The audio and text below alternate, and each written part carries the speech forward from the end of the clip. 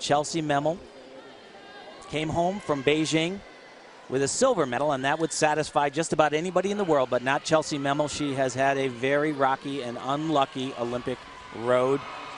Was a world champion on the uneven bars in 2003 at 15 years old.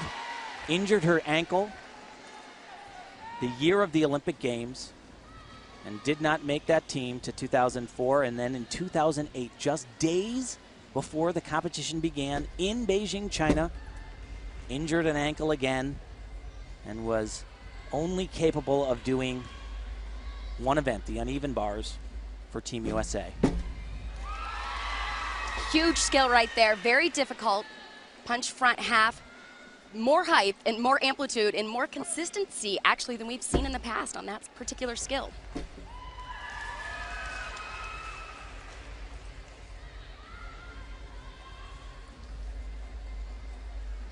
Big skill here, an Arabian, and able to hang on.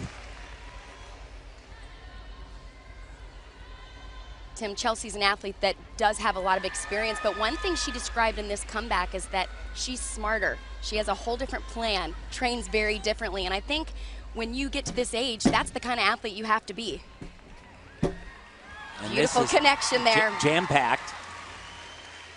And if there was a surprise at these championships so far, it was watching Chellsie Memmel and see how prepared she was.